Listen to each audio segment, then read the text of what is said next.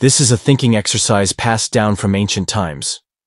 Most people would try to lift the long stick from the bottom upwards, only to be blocked by the crossbar, making it impossible to proceed.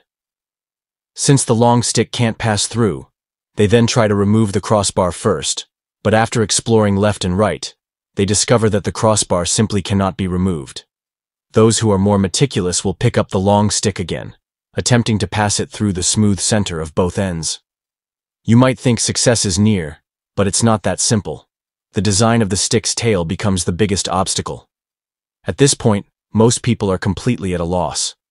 In reality, the key to removing the long stick lies in flexibly changing your way of thinking. For those who are good at viewing problems from different perspectives, the mystery becomes clear at a glance. Watch closely. Hold the long stick with your right hand and rotate it around its base as a pivot, allowing the crossbar to pass through the stick's center. Next, continue rotating the stick using the crossbar, gently lifting the long stick to guide the crossbar to the top position. Then, slightly flip the stick, allowing it to settle in the middle position of the crossbar. The stick still can't be removed directly.